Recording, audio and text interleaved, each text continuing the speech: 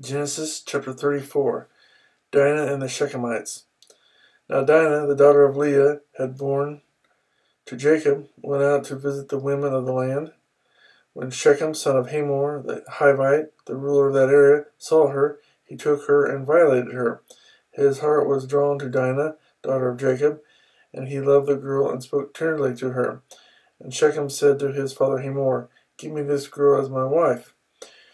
When Jacob heard that his daughter Dinah had been defiled, his sons were in the fields with his livestock, so he kept quiet about it until they came home. Then Shechem's father Hamor went out to talk with Jacob. Now Jacob's sons had come in from the fields as soon as they heard what had happened. They were filled with grief and fury because Shechem had done a disgraceful thing in Israel by lying with Jacob's daughter, a thing that should not be done. But Hamor said to them, "My son Shechem has his heart set on your daughter. Please give her to him as his wife.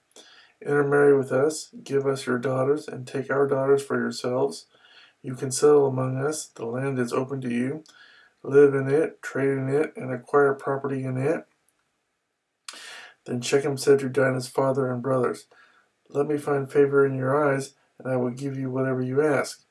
Make the price for the bride and the gift I am to bring as great as you like, and I'll pay whatever you ask me.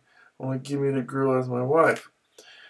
Because their sister Dinah had been defiled, Jacob's sons replied deceitfully as they spoke to Shechem and his father Hamor.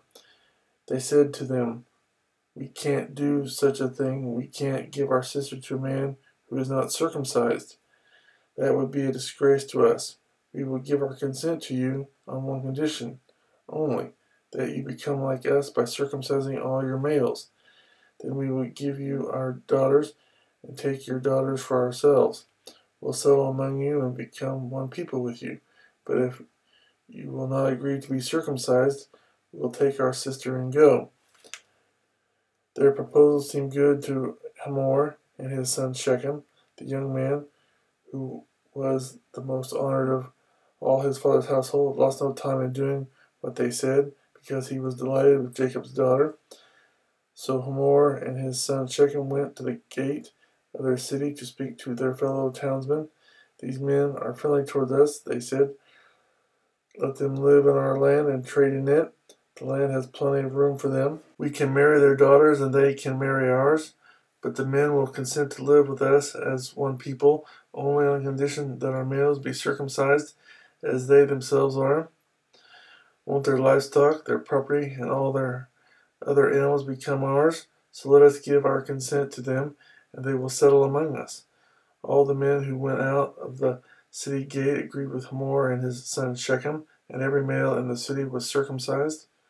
3 days later, while all of them were still in pain, two of Jacob's sons, Simeon and Levi, Dinah's brothers, took their swords and attacked the unsuspecting city, killing every male. They put Hamor and his son Shechem to the sword and took Dinah from Shechem's house and left.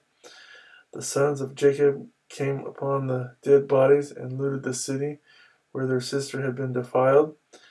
They seized their flocks and herds and donkeys and everything else of theirs in the city and out in the fields.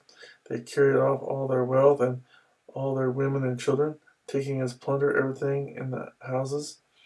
And Jacob said to Simeon and Levi, "You have brought trouble on me by making me a stench to the Canaanites and Perizzites, the people living in this land. We are few in number, and if they join forces against me and attack me, I and my household will be destroyed." But they replied, "Should he have treated our sister like a prostitute?